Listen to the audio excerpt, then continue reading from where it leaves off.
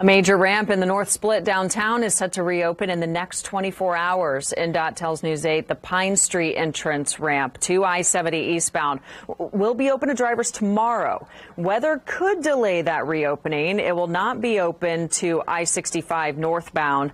The ramp has been closed since late July. NDOT says the ramp will hopefully alleviate traffic congestion around rush hour. The work is part of the overall North Split rebuild, a project that the state admits is behind schedule. We're seeing a lack of concrete and just other small supplies.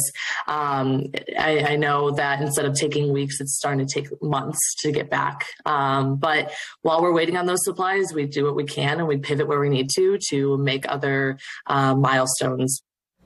NDOT says it is still looking good for the goal of the end of this year, though it does expect some work to bleed into 2023.